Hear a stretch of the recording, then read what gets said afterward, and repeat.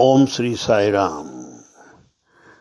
Prashanti Sandesh, Sai Pearls of Wisdom welcomes you.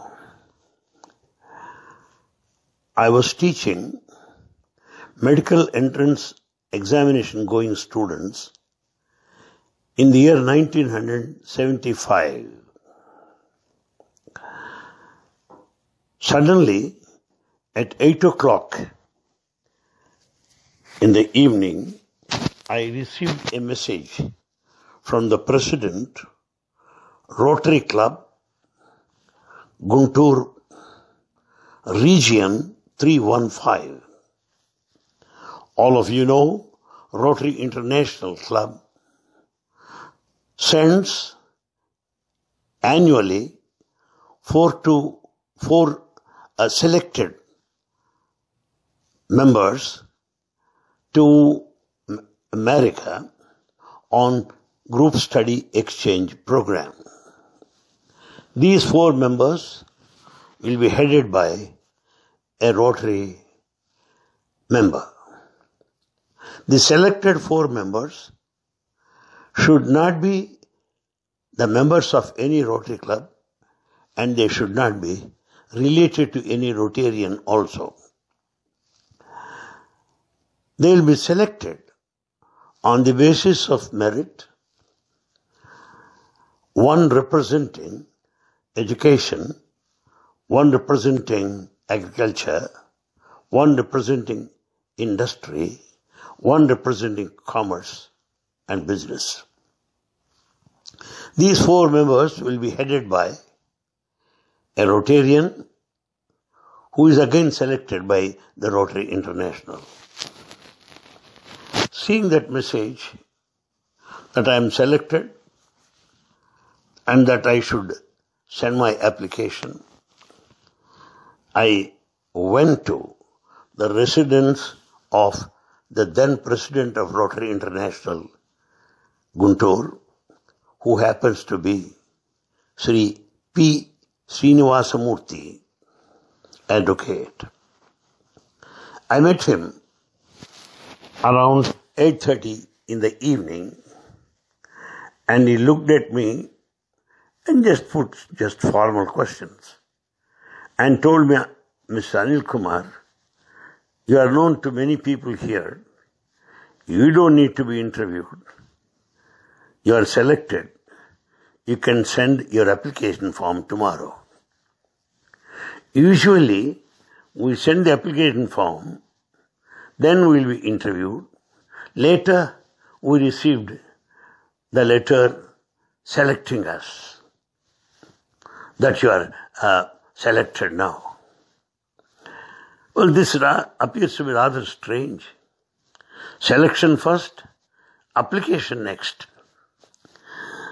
I could not believe that.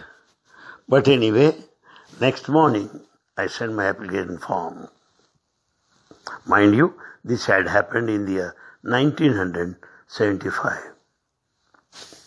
And later, after some time, I received another circular from the Rotary International asking me to appear for an interview at Hyderabad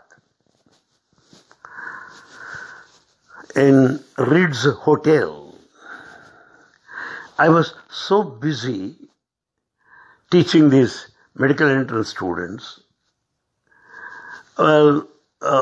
completely engaged, no time to stand and stare.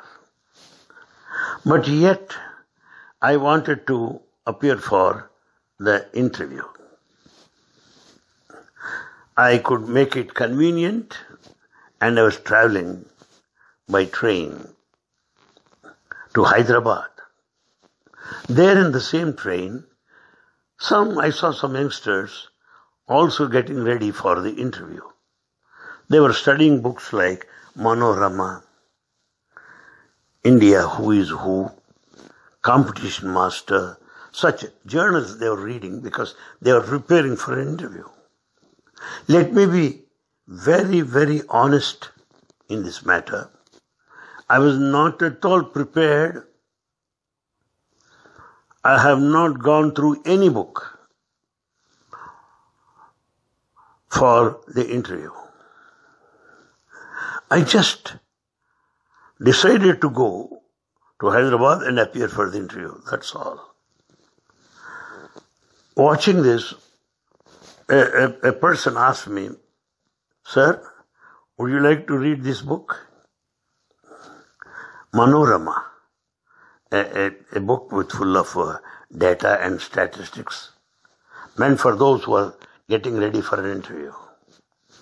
Well, that I was fresh into Sai fold. I visited Prasantalim in the year 1972, and that's the first period of entry into Sai path.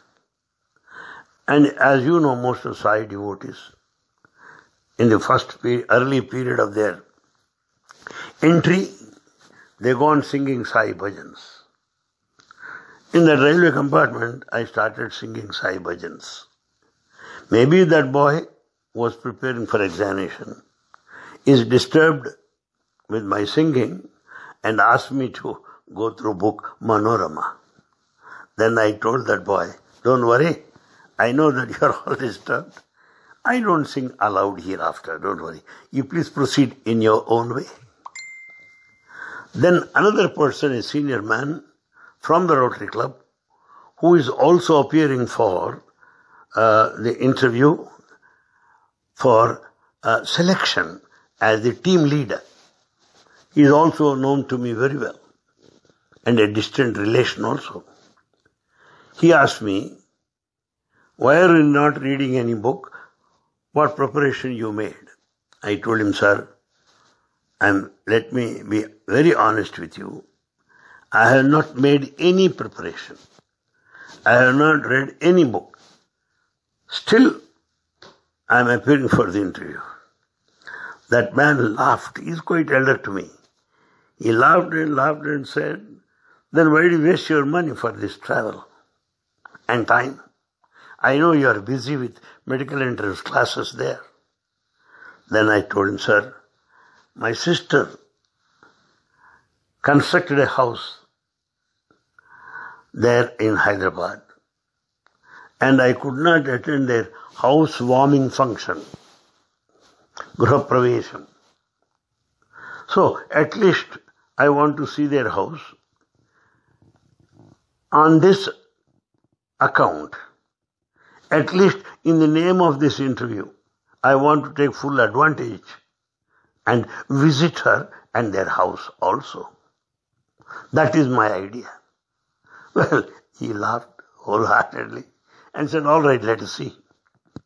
Well, it was the time I was still having my very good Raymond's woolen suit, the wedding suit, which was well ironed, and I wore that suit, the blue color suit, with orange color shirt and the blue tie, and went to Hotel Ritz straight and appeared for the interview.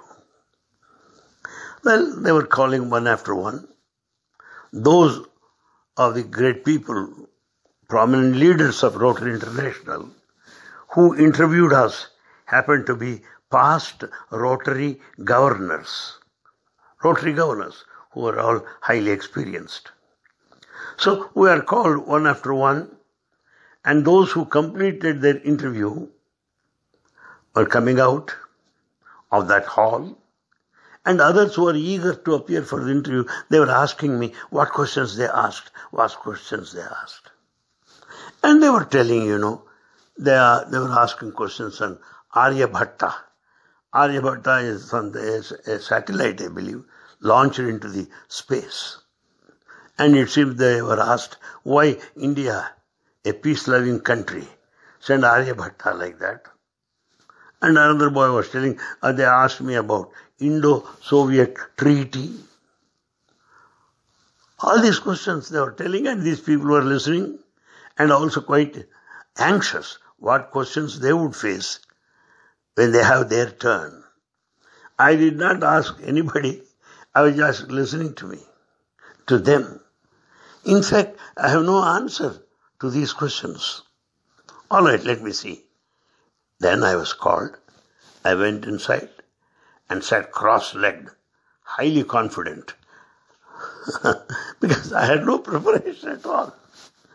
And then one Rotary governor asked me, Mr. Anil Kumar,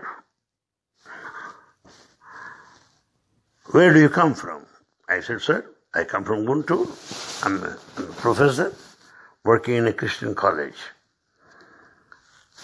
Then another Rotary Club president asked me another question. You are going to America now, if selected, and you may get certain questions, and people may ask you several questions. Just relax yourself. If you know the answer, yes, you can give that answer, respond. Or just don't worry. Okay, sir, doesn't matter. You can ask me any question. The question put to me was this. In India is a largely populated country. People everywhere. We understand that there are many gods also. People worship so many gods in India, equal to the population. If that question is put to you, what answer you have? Then I told them, sir, God is one. The forms are many. In India, people may be worshipping many forms. Same God in many forms. Oh, that means, oh, good. Well, would you explain that statement? Then immediately I said, jewels are many, but gold is one. Flowers are many, worship is one. Names and forms are many, God is one. Paths are many, goal, destination is one. There may be difference in the yarn or the threads, but the cloth is one. Like this, I went on substantiating my statement. And that Rotary governor said, well done, well done. Then another Rotary governor, past governor, had asked me another question. Then why one God is short, why one God is so tall in India? I could understand he meant Ganesha and Ramachandra.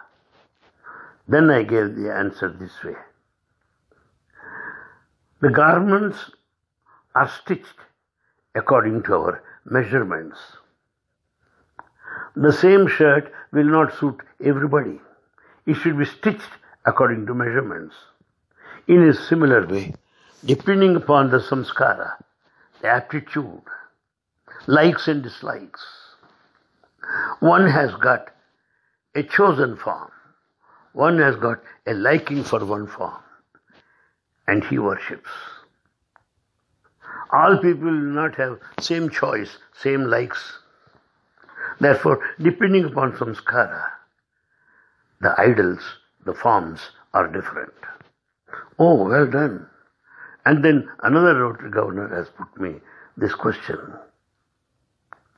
If that is the case, why do you find so much of corruption in India?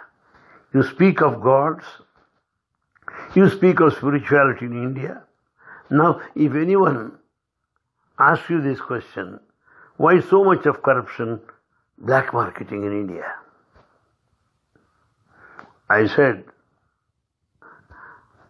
most perhaps we need God to improve us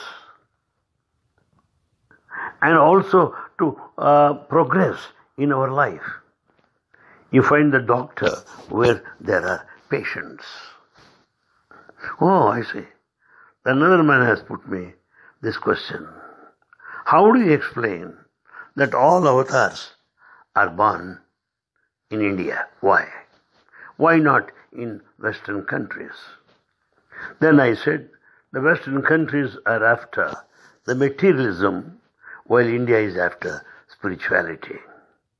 The West wanted progress in padartha jnana, in the material wealth, whereas India is after parartha jnana, the spiritual wealth.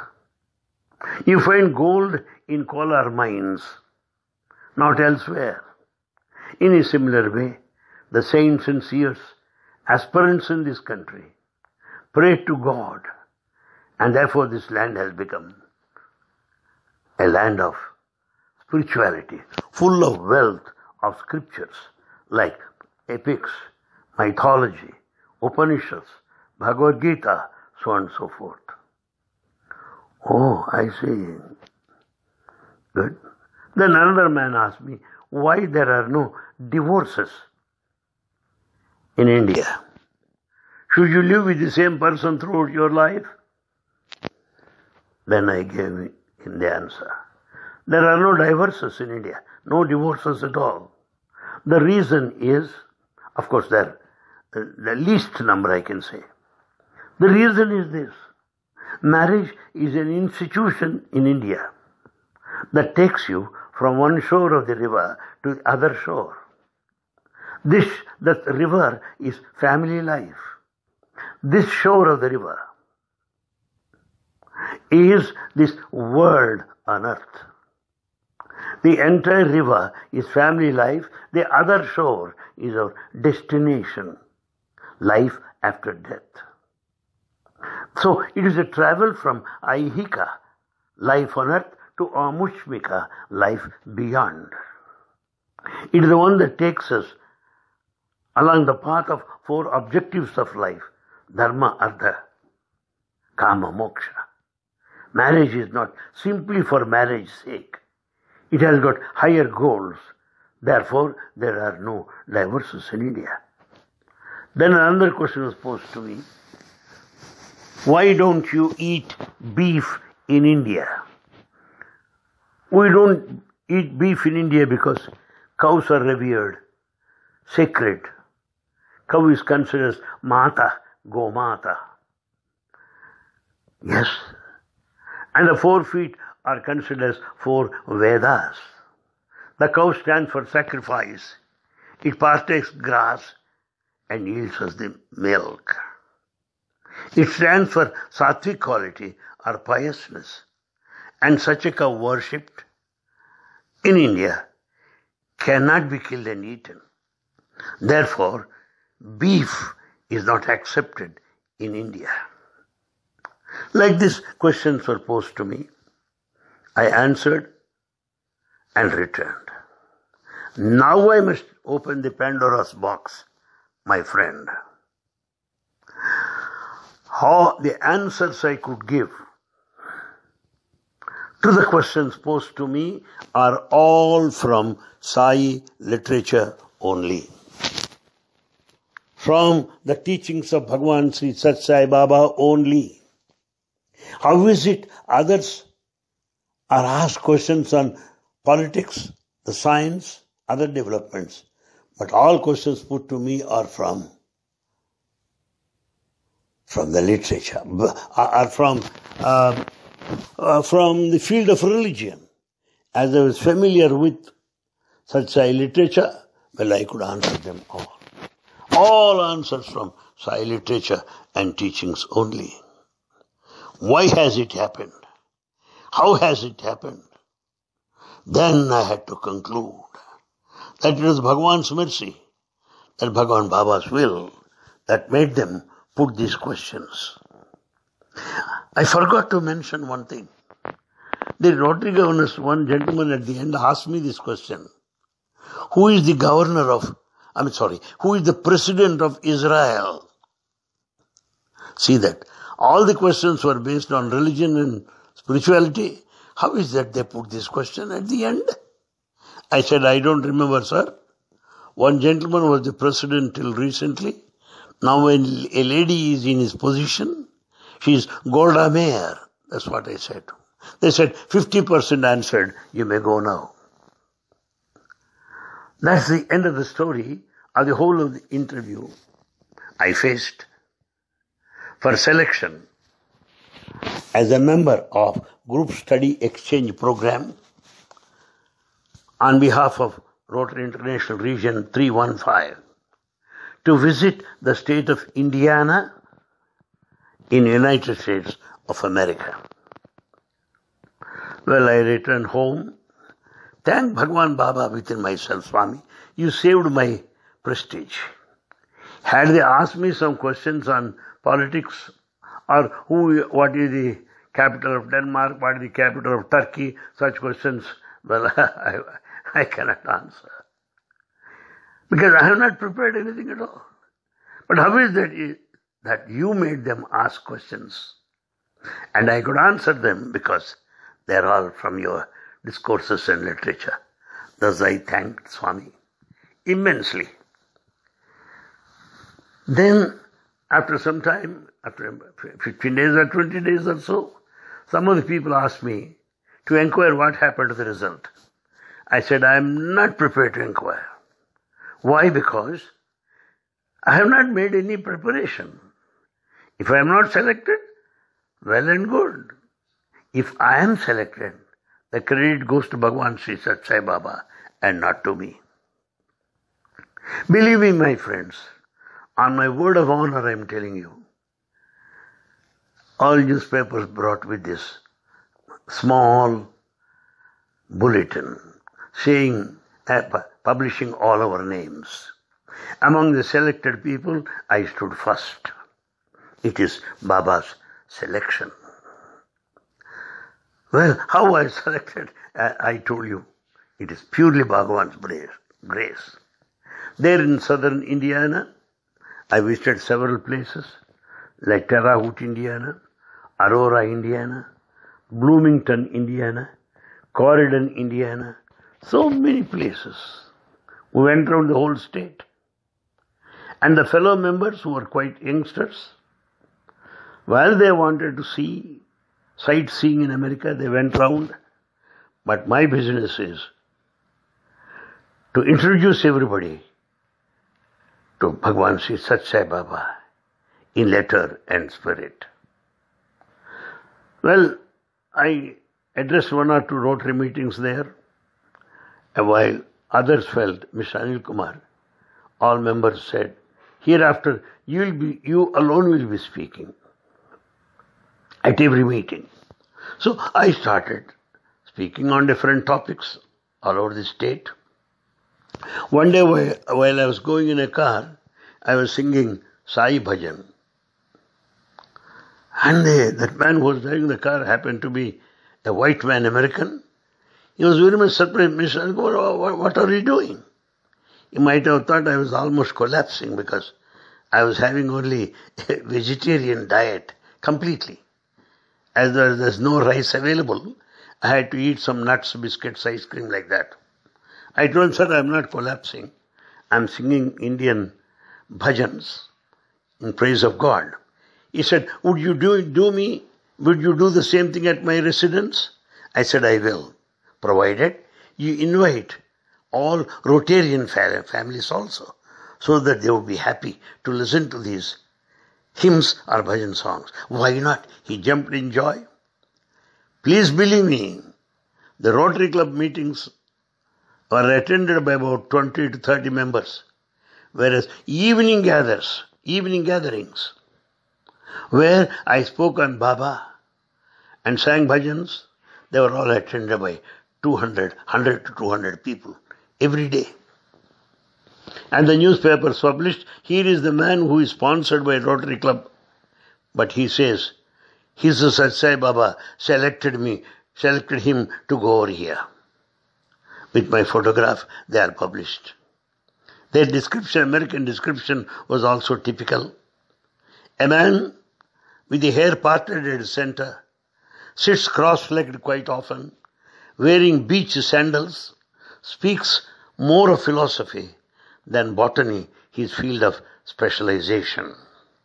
Like that, I was interviewed on TV. The journalists also published in newspapers. Why I am telling you is, Baba's ways are mysterious. They are very strange, unbelievable. This is the wonderful experience I had in the year 1975, which I wanted to share with the members of our Prashanti Sandesh group. I gave you just salient points, though there are several other points associated with my trip to the United States for the first time in 1975. Thank you for your time.